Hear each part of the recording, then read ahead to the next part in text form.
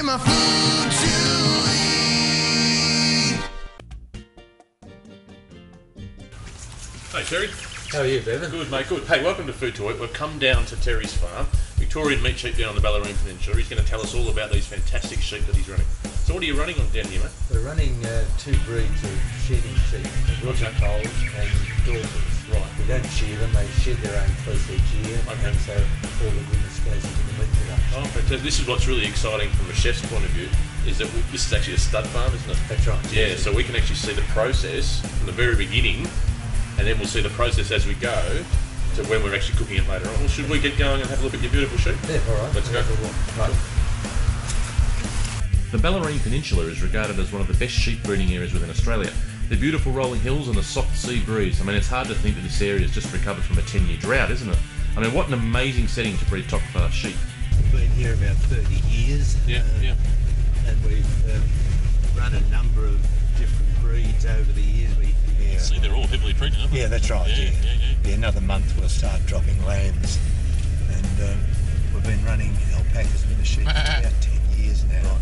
And we find that they're very, very protective. They know each of the ewes and each of the lambs and which lamb belongs to which ewe. Right. We haven't had any fox problems at all since we've had alpacas in How many do you have? Alpacas, we have two alpacas. Two alpacas, right. Yeah. It's a testament to the way these sheep are raised, really, as they look incredibly healthy and happy and are clearly in a wonderful natural environment. I mean, to see sheep grown in such a natural way makes for a beautiful end product. You see a woolly sheep and you try and gauge how much meat is on it. Yes. But you've got 2 or 3 inches or 50 mil, 60 mil of wool on it. Yeah. And you've got to read that. The butchers then get caught when they slaughter the animal, hang it up, they haven't got the amount of meat on the carcass there. Yeah. We got rid of all our wool sheep and started with shedding sheep. Oh, okay. And they were just coming into vogue then, that was in the 80s. And carpet was in big demand. There were a couple of carpet factories here in Geelong, woolen mills that were making the carpet, and they were doing a roaring trade, so there was demand for that product then. Yeah, that's right. The care of the sheep is vital, and as they're grazing animals, their pasture is a major influence in their final quality. Now, the paddocks between seasons are cared for using worm casings and natural fertilisers. The sheep are then rotated each season to allow the paddock to replenish itself naturally, removing any foreign bodies. Once if the grass is short, the sunlight, the ultraviolet light from the sun kills off all the any worms that are in the droppings, so you let that kill off and then spray it, harrow it or whatever you need to do there. So what's the primary sort of difference between a Wilty pole and a Dorper? The Wilty pole is tall and leggy, and the Dorper is short and stocky. Probably a leaner animal in the Wilty pole.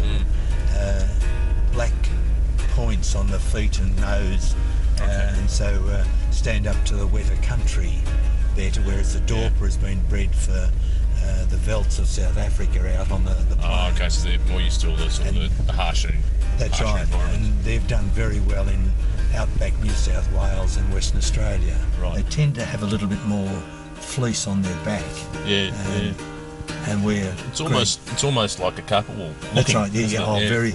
It's about 35, 40 microns. So rough, coarse stuff. No lanolin in it.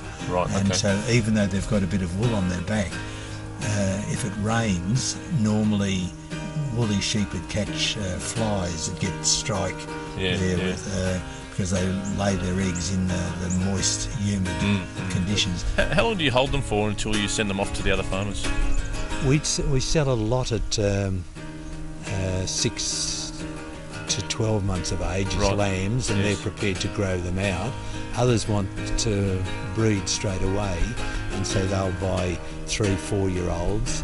I've been through abattoirs here in Australia, both cattle, meat, cattle, sheep and ostrich, and deer as well, and you see the handling is everything. You know, if you look after the animals and are careful and kind with them, you get the response, and then you get the better quality product at the end. At the end, exactly right. Yeah. And if they've been treated well, then of course, I suppose ethically it's better for them, for the animals as well, isn't it? Yeah. Well, certainly will. We've got to be judged in that light. And, Yes.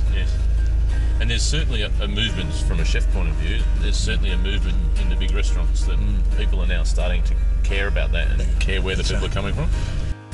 While you just see a sheep in the paddock, there's an awful lot of things going on integrated in the background and integrated then through the whole transport system to take them to other farms or to abattoirs or through to the chef and the customer. This is fantastic because this shows our very beginning, doesn't it? That's right, yeah. Our very beginning until when we're cooking it. That's right, yeah. And that's what's important. That's what I suppose what we're missing in society at the moment, isn't it?